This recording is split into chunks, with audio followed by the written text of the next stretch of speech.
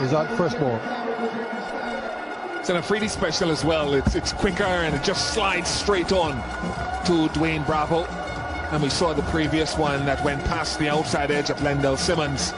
It's 2-2 for Afridi. He's had a very good day so far. Runs and wickets. No runs for Bravo. 41 for 5. It's in the air and straight in. So Pollard hits it straight down to long off. And his horror run continues. Mohamed Riaz just waiting for the ball to come to him.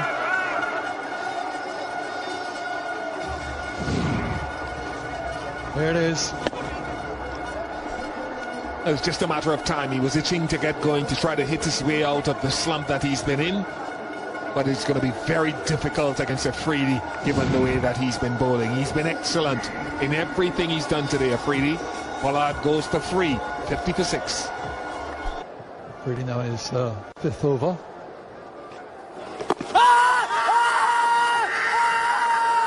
Given leg before. From the pad onto the bat. Umpire Alpha had a good look. There's some passion straight after another strategic timeout. And we've got more. There's some passion straight after another strategic timeout. And we've got more. Opportunity. What's the right setup? I just wonder if he was bowling him the beach ball, would he hit it? Or a basketball? He's missing them by a long way here.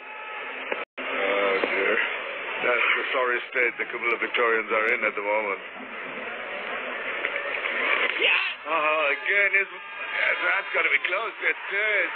He missed it again and hit the pads, and up goes that dreaded finger. They've gone for the review here, I think.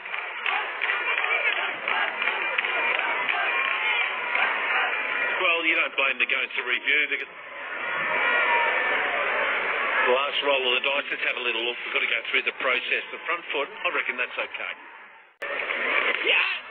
Again, that's got to be close. It is.